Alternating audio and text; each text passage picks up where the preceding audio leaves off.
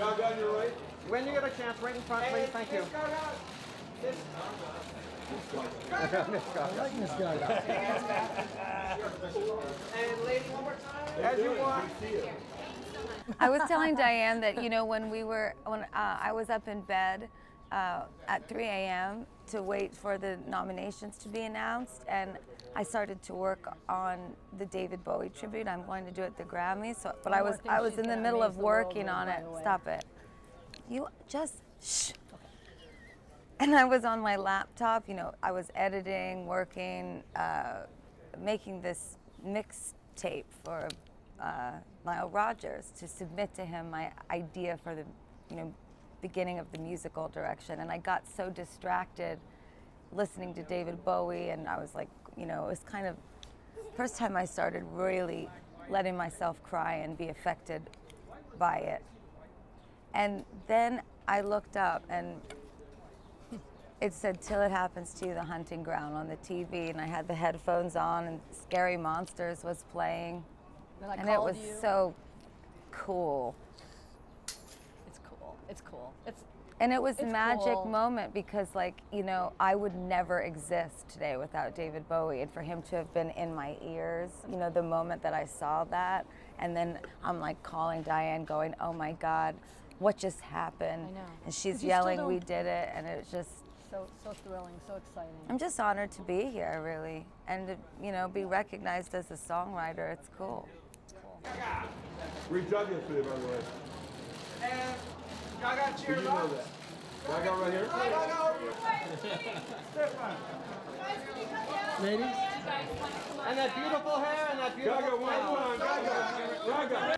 It's truly an honor, and it is extremely healing, actually, for it to be for a song that, for both of us, is part of who we are.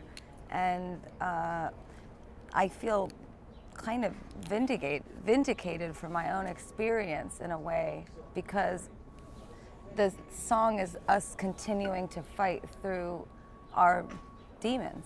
Yeah, about and through it. that, it's helping so many people heal. Yes. It's creating this. It's become this anthem, and for this whole movement. And beyond that anthem, it's actually, you know, speaking to people that's gone through trauma, whatever it is. I guess what I mean to say is the nomination is a fantastic and just a massive honor, but it's mostly an honor because I feel that the Academy is really caring about us, and a very important issue, and an issue that is in need of being talked about now so that we can protect our future.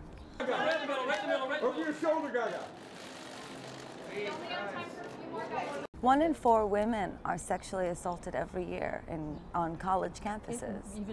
Even outside of. You wouldn't believe how many of your friends, if you ask them really and truly, had they ever been assaulted, so many of your friends, even many of your male friends will tell you. And you'll be surprised that it was when they were younger, and it was someone they trusted, someone they know, or from family. Which is worse when it's someone they know. That's not campus, and that's what the film is about. But we wanted with the song for it to be broader, and you know, I really wanted this song to feel very triumphant. And you know, Diane really was the brainchild of this song, and you know, for me, she was, because it came from her heart. And when she and I first started working on our version together of what it would be, she allowed me to change it. And she's Diane Warren, and she doesn't write with anyone, really. So for her to share that experience with me so that I could feel a part of everything I was singing and saying, it was something that made me feel not alone. She extended something to me, and it gave me all the strength in the world to do it. Class of 2015.